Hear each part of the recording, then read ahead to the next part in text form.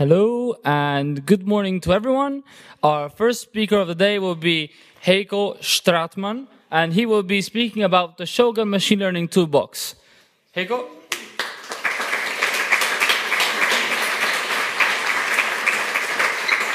Hi, good morning. Quite surprised it's that full here given the early time of the day, but that's good, I guess. So, as I said, I'm Heiko Stratman, and this is what I'll be talking about. So since it's a quite short talk, so I can't go really into details, I'll just give a high-level overview over this project. First tell you a bit about what it's about and the size and what to expect, and then I'm going to tell you a bit about what machine learning is about. And then I'm going to talk about the machine learning features that we have in Shogun, and I'm going to talk a bit about, what you can do. And since this is a quite, I feel, geeky place, I can talk a bit about technical details of, things that are going on under the hood. And I'll close with some remarks on the nice community that evolved around our project recently. So first, as we're an open source project, kind of everything that, people talk about these things is quite a local perspective. So here's some background about me. So I first got, before I started doing these kind of things, I got a bit distracted and pretended to be a musician, and then finally started studying computer science and then machine learning in London, and currently I do a PhD at UCL, doing neuroscience machine learning, and for the people, who know these words, these are my research topics. I'm in particular interested in open source, and so I joined Shogun to bring together my open source and my machine learning interests in 2010, and now I'm kind of guiding the project along. So what is machine learning about? How many of you are kind of familiar with this term or what it means? Okay, so quite a few. So this is a very, very high level examples of applications, what you can do, and of things that I've come across so far. So machine learning is a science, and it's really a science of patterns and information. Well, what does that mean? It's a kind of abstract thing, and it involves a lot of mathematics, but what can you do with it? It's quite useful for automating things, for example, for recognizing things. So one project I worked on last year was about detecting frauds in airplane wings. And there was a company, what they did, they injected ultrasonic sound waves into the airplane wing, and then the sound waves travel through the material, they get reflected, they come back, you record them, and then if there's like a little crack or something in the wing, you can see this in the reflection, and you want to do this in an automated way, and it's kind of hard for humans to do this actually. So we developed some tools to do this automatically. Another one is, I like going to the sun, and then every year I go to the skin doctor, and then they tell me off for getting sunburns. And they always do this thing, they always take little photographs of my skin, and then there's this thing that scans them through. And what it actually does, it looks for characteristic patterns in these photographs that might indicate that there's something dangerous going on. And another nice example is, so 3 years ago I was in India, and I was using my credit card, and then it got blocked immediately. And I called the banks like, sorry, I need money, and they're like, oh, we thought this was some fraud. So their computer system told them, oh, here's likely to be some fraud. There are more examples. For example, you might want to predict things, not just recognize or detect things. So another project I worked on was actually on predicting how HIV of a bunch of patients reacts to a certain treatment, whether it's resistant or not. So what we did is we took the DNA of the HIV viruses of the individual patients, and we put it into our pattern recognition machine learning algorithm, and then it told us, don't give this patient this particular treatment. And this is all learned from data. So there are more things. So I do a PhD in neuroscience, so we look a lot at brain scans and things like this, but there's also commercial interests, like these companies like Google, Amazon, Netflix, they want to recommend you things that you might like. And some people are sometimes confused. So machine learning also is very related to computational statistics, and so there's lots of exchange, and for me it's really the same thing, but you could maybe say machine learning wants to automate things, where statistics are more about understanding a certain process. And all these buzzwords that are around, like big data, deep learning is a nice one currently. They're all kind of related, and obviously you can use all this stuff to build robots. Okay, so here's a bit about Shogun. This is our latest version. We are an open source project. We're made public since 2004, so this means we're public for 10 years now. It's quite old. We're currently 8 core developers that kind of spend time every day developing, and we got about 20 regular contributors. So we're quite a big project, actually, given that we're just coming from the community. The original background is from academia, so people at university have been developing this, and I work at university, so it's still academia, but we are getting more and more into more applied regions. And what really boosted the project is 4 years ago we started doing the Google Sum of Code, and so far we have been doing 29 projects. That's 29 times 3 month full-time work. So we get quite some impact with this. And so I'd say this now, and a couple of more times we'll do a workshop actually this weekend, Sunday, Monday, which is free. So feel free to drop in. I'll give you some details. So here's a bit more about the size of the project. Who's familiar with Olo, the website Olo? Yeah, a few, okay. Last time I gave this talk at university, nobody knows the website. So it's kind of they crawl GitHub to get statistics. So we got quite a few commits, we got quite a few contributors. I really like these comments here that they generate. So we have a very low number of source code comments. It's mostly written in C++. We have a well-established mature code base of whatever this means, and 162 years of efforts. So it's quite nice, and yeah, we got quite a few commits. So here's the number of code. So I could talk about exponential growth here and stuff, but I won't. We're about to hit the 1 million lines of code, which is nice.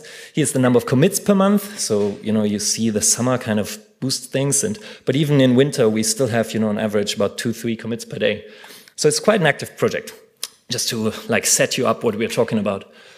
Okay, machine learning. So well, you can't really see this well.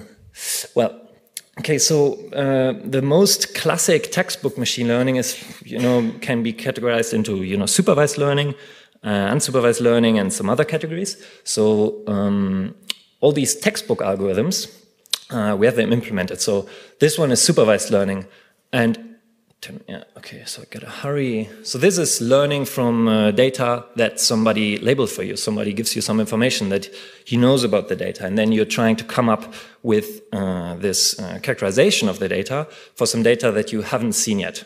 So you take all your scans of your DNA that you had so far, and that whether the treatment was effective, the HIV treatment, and then you try to predict this for a new patient. So if you open a textbook, all these methods, you pop across them. So, support vector machines, that was a buzzword a couple of years ago, Gaussian processes. Logistic regression is something that, big companies currently are very interested in because you can parallelize it. All these things are implemented within Shogun. Yeah, I think I'll leave this for now. So the other class of algorithms that we have quite a bit on is unsupervised learning. And there it's a bit different. You're just getting a bunch of data with no information to it. And you're trying to come up with a characterization of the process that generated the data, which we usually write like this. And again, if you open a textbook, there are all kinds of algorithms like clustering algorithms for k-means. So you have a bunch of points, and you want to find, say, you assume there are 3 clusters. What are the clusters? Where are they? How can I characterize them? Can I use them for labeling things? And we got quite a few latent models, if you know what that means, which is basically trying to find a lower dimensional representation of your information in order to describe it in a more efficient way for communication or to understand it. And since I'm a bit in a rush, I'll go on.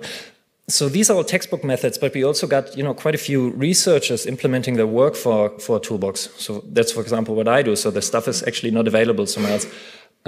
So all these things were kind of hot topics in machine learning recently, or still are. Like here, this guy, and they're all in there.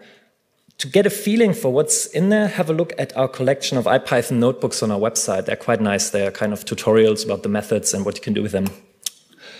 Skip this one here. When you do machine learning in practice, you have all sorts of problems, like you want to import your data, you want to pre-process it, and all these things. You can do this with the toolbox. So you can have different types of different representations of data, like dense matrices, sparse data, strings, collections of documents, data streams. That's quite nice. And that's kind of a unique feature of our toolbox, that we can just handle all these strings under a unified framework.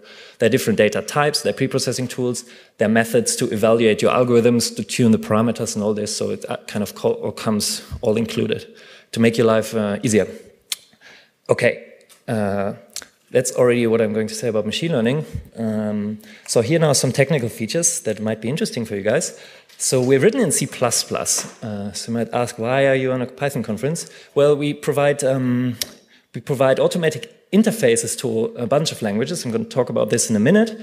But the reason why we're written in C++ is because we can then actually expose our framework to a lot of languages. And since we are, doing quite low-level things, it's, we can do efficient code. We can handle the memory manually and do these kind of things.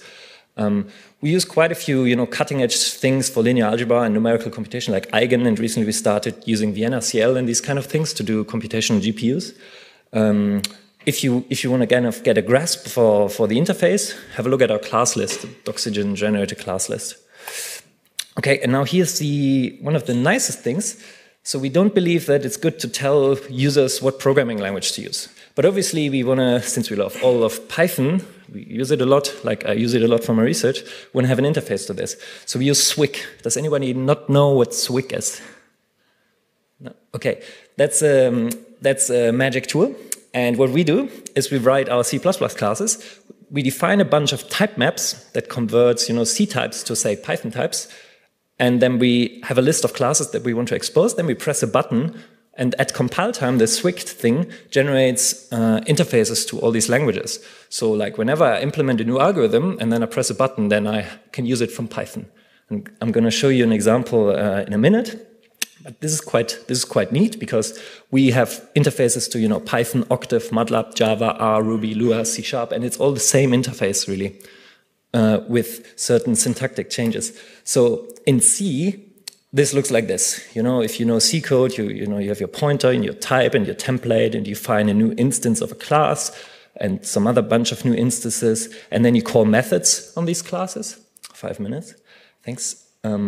So now we go to Python, and I do the same thing here, but rather than plugging in a 2D matrix, a pointer to a matrix, I now plug in a NumPy array. But it's really the same interface here. I define a bunch of instances and a bunch of classes, and I call methods on these classes.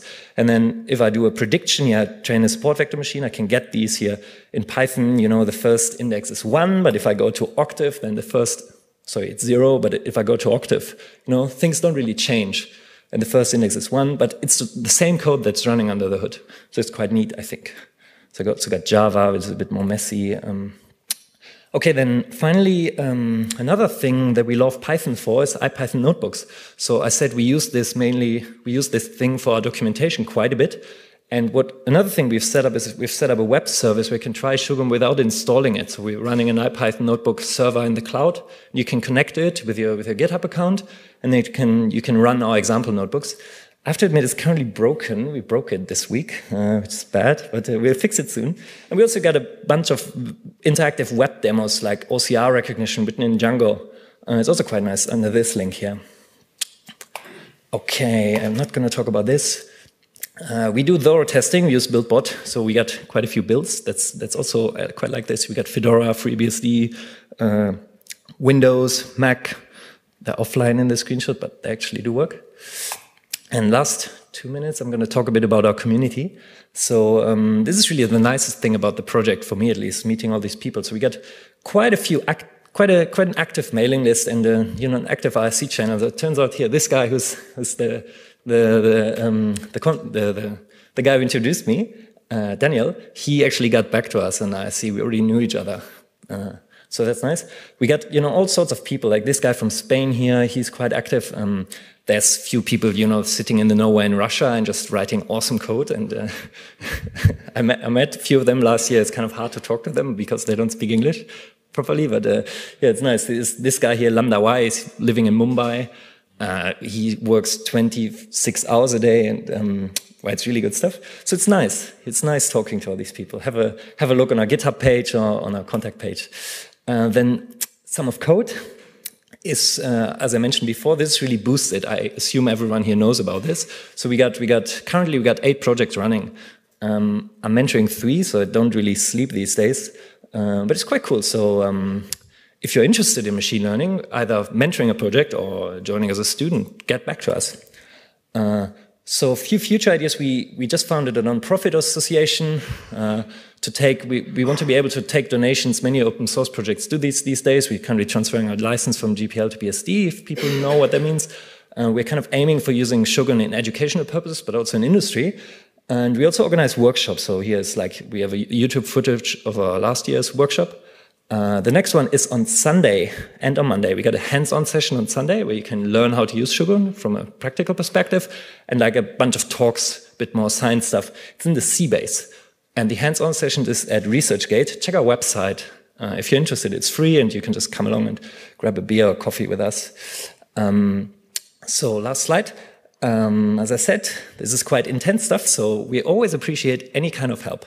So you can just use the toolbox if you're interested in machine learning, give us feedback. You can fix bugs. We got hundreds of bugs on GitHub. If you are like a super good C++ software engineer, you can help us with design problems that we have within the framework. You can write Python examples and notebooks. This is actually quite cool. This is super fun writing these notebooks. You can help us with the documentation. We have a website in Django. I don't know Django. I don't know how to use it. So we need people to help us. If you have like the super next generation machine learning algorithm, come and implement it. Just get back to us, and also come to our workshop. Thank you.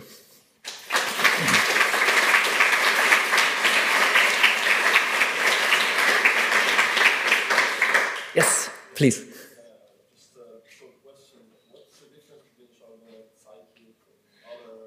Yeah.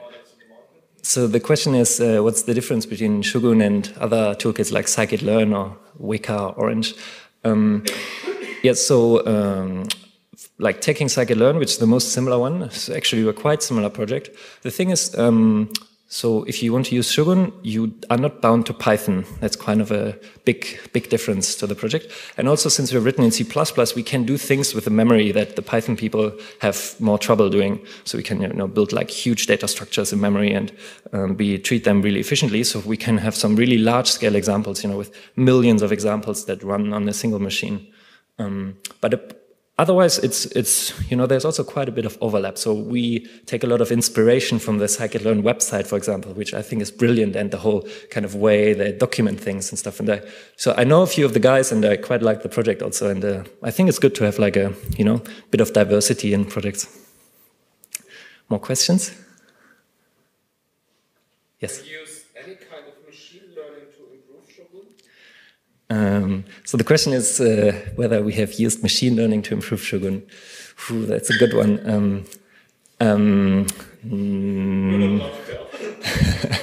So machine learning unfortunately can't write memory bug-free code for us.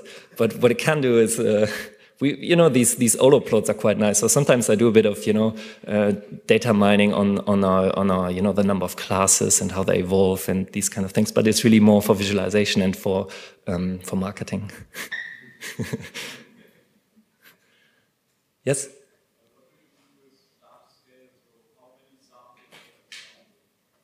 Yes. So the question is what I mean with large scale.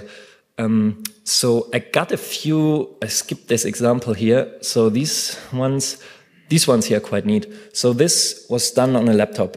So there's an example from bioinformatics. It's about splice site recognition. So a splice site is something in your DNA where your DNA is transcribed to RNA and then it's cut into pieces before it's translated to protein, and you want to kind of predict where this happens.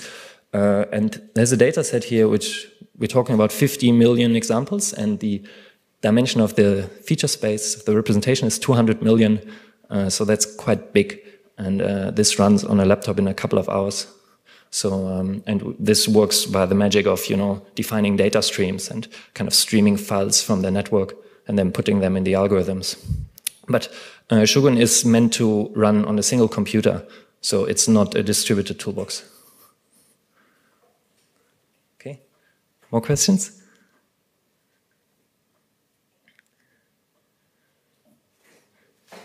Okay, thanks guys.